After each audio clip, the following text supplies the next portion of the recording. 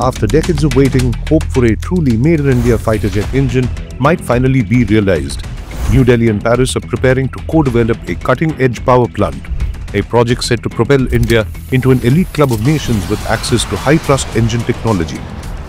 Experts from the Gas Turbine Research Establishment, which is part of the DRDO, and Hindustan Aeronautics Limited are in advanced talks with France's Safran aircraft engines to jointly design and build a 120 to 140 kN class engine that will power India's fifth-generation stealth fighter, the twin-engined Advanced Medium Combat Aircraft or AMCA, and the twin-engine deck-based fighter or TEDBF for aircraft carriers.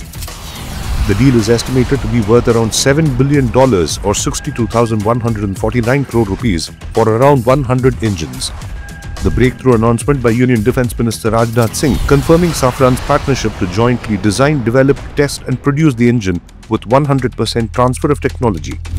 For more on why the Safran deal could launch India into an elite club of nations, check out our report in the latest issue of India Today magazine.